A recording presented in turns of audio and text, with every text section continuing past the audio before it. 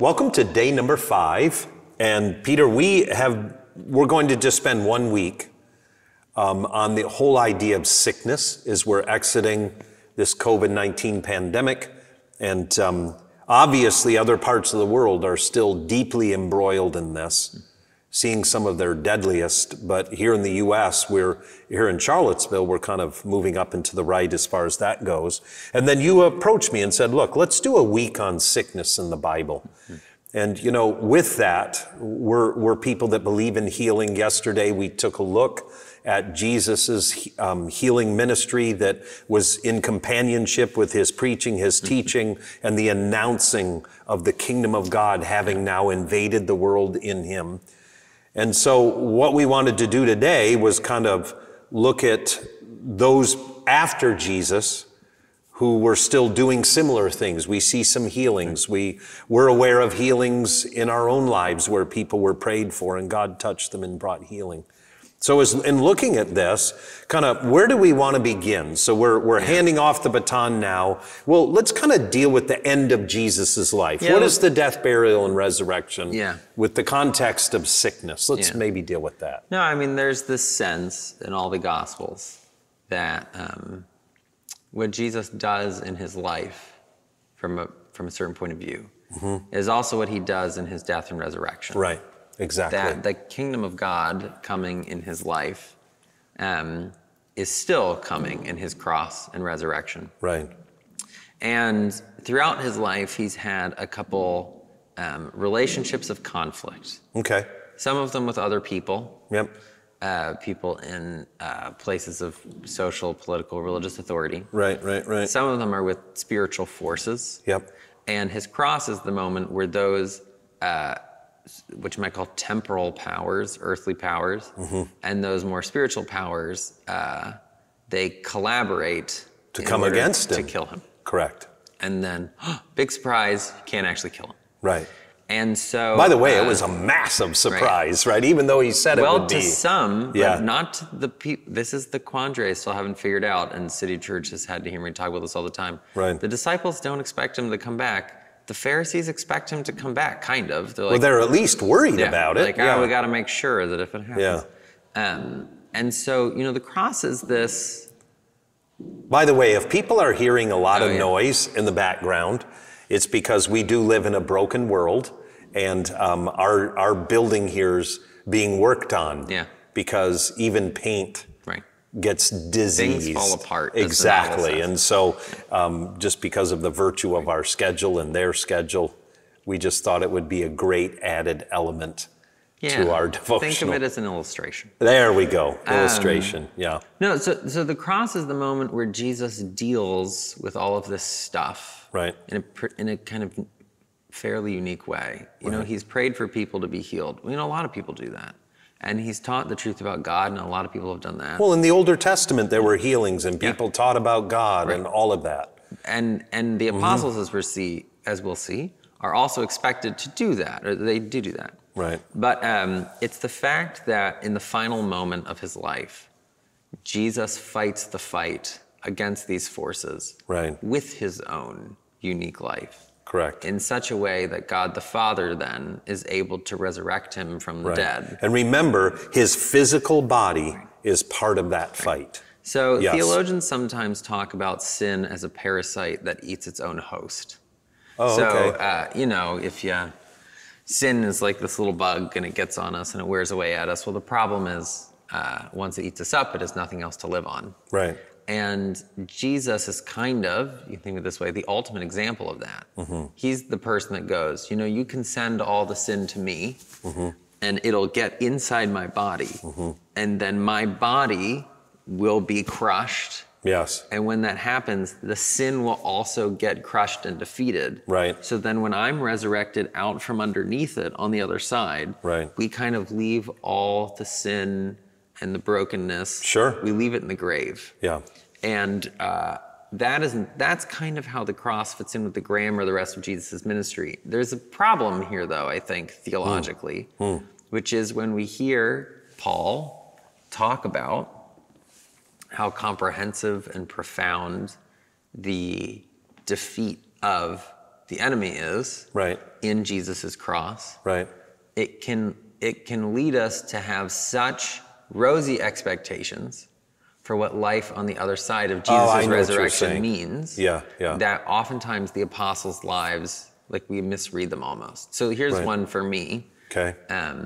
I, for a long time, kind of thought that, if Jesus can take all the shame and guilt and all this stuff, then our relationships should probably be perfect. Right. Or in a way they need to be perfect. Yeah, okay. But Paul actually has moments of relational conflict. He does, yeah. Where you wonder... Even over the spreading of the gospel, he has conflicts. And you wonder if he's telling you the whole story all the way. So in his letters, he actually never really fleshes out what happens in Antioch and why he had to leave. Yeah. And for one reason or another, maybe he's embarrassed, maybe there's something he's trying to be mature and not say, I don't know. But maybe he's just trying to keep it on the down low. And then later in his life, he will reconcile with these people. Correct. So, Paul... At his request, they are, yes. Paul does not have a relationally smooth and perfect life.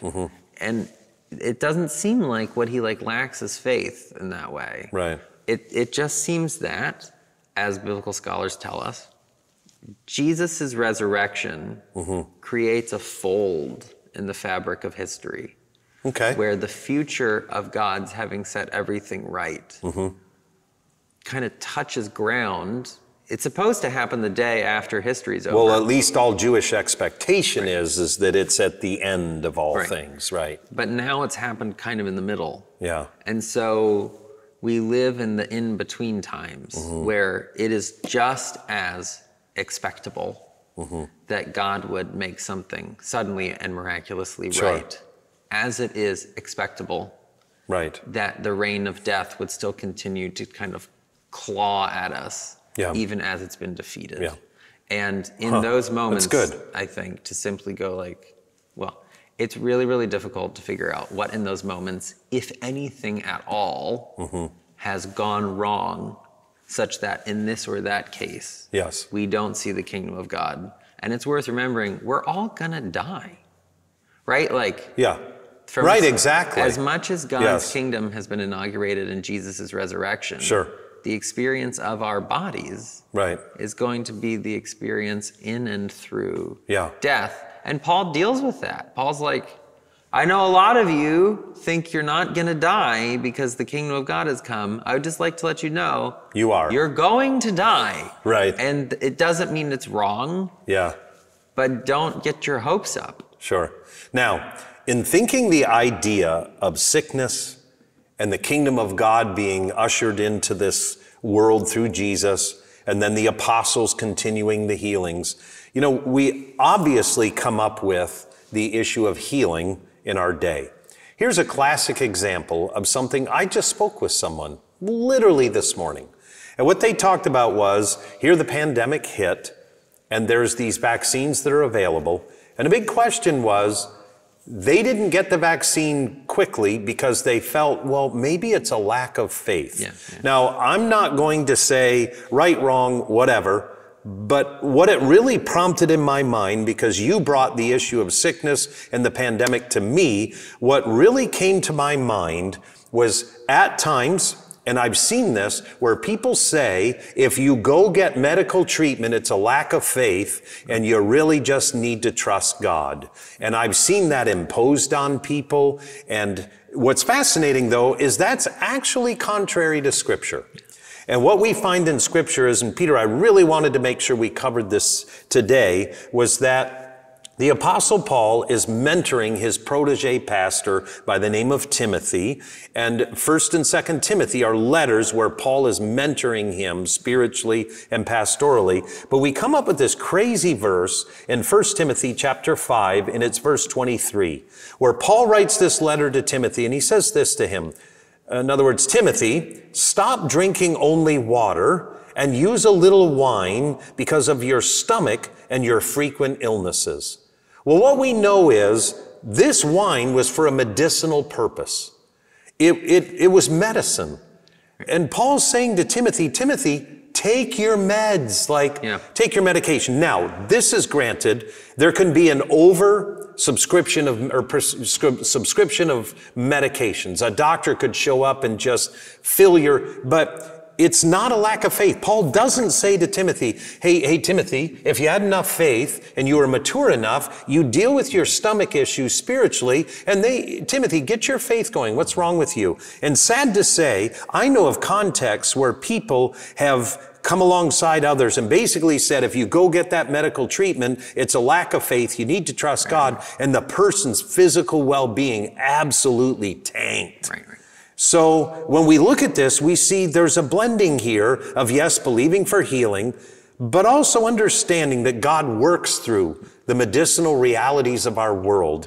And here Paul's saying to Timothy, take some wine. Your stomach's upset a lot. We know Timothy struggled with his nerves and with anxiety and all that. We can tell clearly. So any kind of parting thoughts on that? Well, Paul also has the experience of not finding relief in some kind of... And what that is. He says, I've got a thorn in my flesh, and the kind of standard theory is that he's going blind. Right, because he mentions that actually. Yeah, and his letters, his letters, he says things like... I would have taken out my you would have taken out your very eyes. He's got some weird eye imagery, and then sometimes he also says, I wrote this one, as opposed to a scribe. Right. So, Paul has that experience in his own life. Of whatever it is, seeing something that he wants God to take away, and God doesn't. Right. There's also the story that I come back to a lot in the Gospel of John, where Jesus raises Lazarus from the dead. Correct. And incredible miracle. And Jesus knows it's going to happen. Yeah. And he waits to go until Lazarus is dead. Correct. Because he knows it's going to happen. Correct. And when he's at the tomb, he still cries. Sure. It's like Jesus doesn't think that in order to have faith, you need to somehow produce the emotions that would be required to fit the ultimate hoped outcome. Yeah. Jesus knows he will resurrect Lazarus. And he still weeps. And he still cries at his funeral. Yeah. And so I think sometimes we can mistake, we think faith needs somehow to be mustered or manufactured. And this emotional frenzy of some sort. And so I think a big question, especially for big faith traditions like ours, and a question we're only going to be able to raise and not going to answer is, how do you get more faith? Well, however you do it, you don't do it by faking it till you make it. Yeah. And it's very apparent to me with the text that we just read is that having mature faith does not mean that you avoid all medications. Right. It's simply, and so I just think it's interesting for us to kind of end on this note. I would also say this, that I believe that God's wisdom and God's blessing in the world has come through scientists who've been able to make medications that have saved people from river blindness and malaria and other things, right? And so when we look at the kind of the balance of Scripture, yes, we're supposed to believe and trust for healing, which we do often. We lay hands on people, we pray over people. But on the other side, it's not a lack of faith to go and take medication that's going to actually help our physical well-being and keep death at bay. It's very clear that the Scripture has that balance. Well, that's it for our time together, and so let's go ahead and pray. Let's pray. Well, Jesus, we thank you for your kingdom, the kingdom of God, the kingdom of heaven stepping into the world through you. And thank you that as we put our faith, hope, and trust in you, we are now kingdom people, where we truly are the people of your kingdom. Lord, avail to us those opportunities to pray for people who are sick and to see by your grace, your love, and your mercy that people are healed and made whole. Lord, we also confess to you and we thank you for the medicines that are part of our world that you have blessed this world with. Help us now as your followers to see your kingdom come and your will be done here in Charlottesville as it is in heaven. And we pray these things in Jesus' name. Amen and amen. Well, God bless you. We look forward to seeing you at tomorrow's video.